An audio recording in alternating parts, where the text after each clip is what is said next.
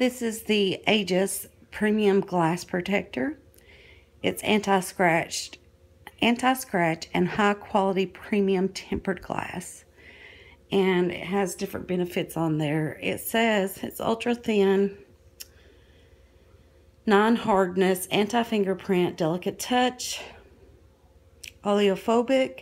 Okay, so the way I opened it is I held the front and I pulled the back.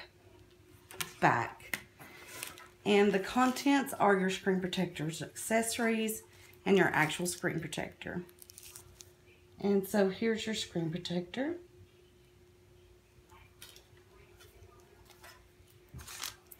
And what you want to do is clean your screen super good with the alcohol prep pad and make sure that you have all the smudges off.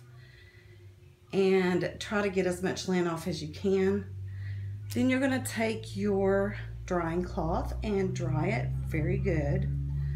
Once you get it thoroughly dry, you're probably going to notice some dust on it. So you'll take your dusting film and peel it off. This peels off the blue. You're going to lay the flat side that's here, the side that you peel off, you're going to lay that on your phone screen and pull the edge of it, and that's going to pull your dust off. Now while you do that, you may smudge your screen with your thumb trying to pull it off. If you do that, just use your drying cloth and buff it out.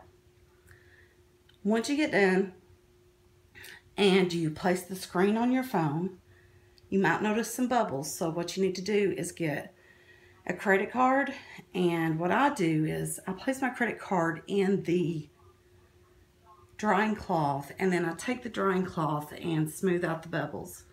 I just push them to the edges and I end up with a great looking phone. So unfortunately I can't demonstrate that for you because I'm using my phone to record on right now, but good luck to you. I hope this helped.